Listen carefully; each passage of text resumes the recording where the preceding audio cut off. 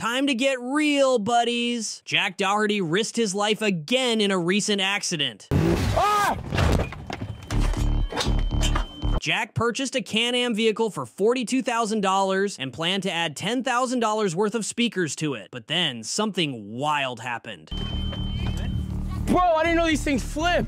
Not everyone in this world was born to be a good driver, but Jack Doherty is so terrible it makes me wonder whether he should be allowed to drive at all. He keeps causing accidents one after another, and not only that, his driving skills are bad, but his emotional regulation skills are even worse. When he flipped his Can-Am, he got really upset over this, and then he decided to fool around in another car, causing an accident again.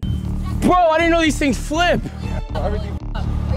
He damaged both the vehicle right after buying it and himself. Can you ask me if you take me to the hospital to check out my shoulder? And the worst thing is, it's almost as if he's proud of it. He doesn't give a damn whether he's destroying expensive vehicles, other people's personal space, or even himself. At least he gets clout, hey? Oh God, does it hurt really bad? Yeah, kinda. Might be dislocated. It was just a few months ago that he had another accident. That time it was his beloved Lambo that got hurt.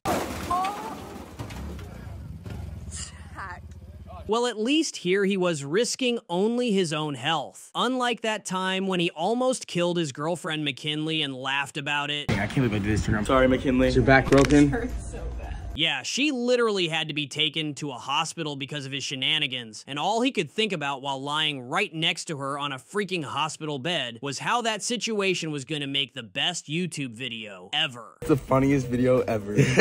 Jack was thinking about returning the vehicle to the shop. He's also planning to release a video about going to the hospital. What do you think about this? Should Jack be allowed to drive with such a reputation, or should he be kicked off the streets for good?